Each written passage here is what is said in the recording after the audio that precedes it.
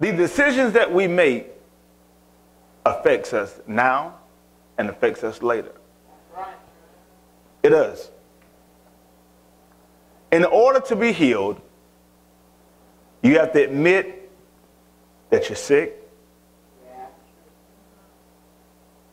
You have to admit it. People say, "Oh, I'm not speaking that. I'm not speaking I have cancer. I'm not speaking, you know, I'm a diabetic. I'm not speaking that I have 3 months to live. I'm not speaking that, you know, the doctor said this or doctor said that. I'm not speaking I have mental problems. I'm not speaking that, you know, my marriage is messed up or my marriage seems like it's getting ready to tear. I'm not speaking that I'm about to lose my job. I'm not speaking all these things because I don't want to really deal with the issue, so I'm not going to speak it. But in order for you to be healed from something, you have to admit where you are right now.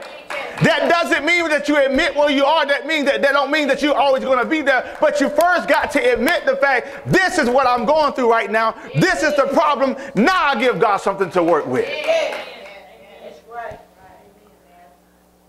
It is hard for us as people to really admit certain things. Let's be honest. It's hard for us to admit the truth about ourselves. I mean, really, that's hard to admit it.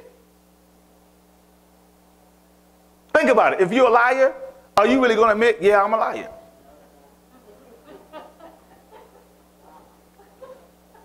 If you're a thief, are you going to go up to somebody who has a lot of money and say, hey, my name is John Doe and I'm a thief?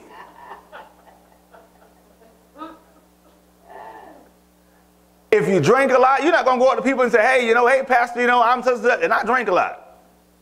Or I smoke a lot.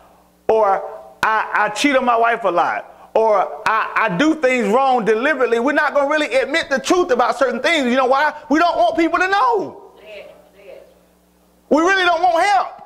But you can tell when people won't help, they admit and they are honest and say, hey, my name is such and such and I have a problem. I heard Pastor Sherry talk about how she went in AA. Is it AA?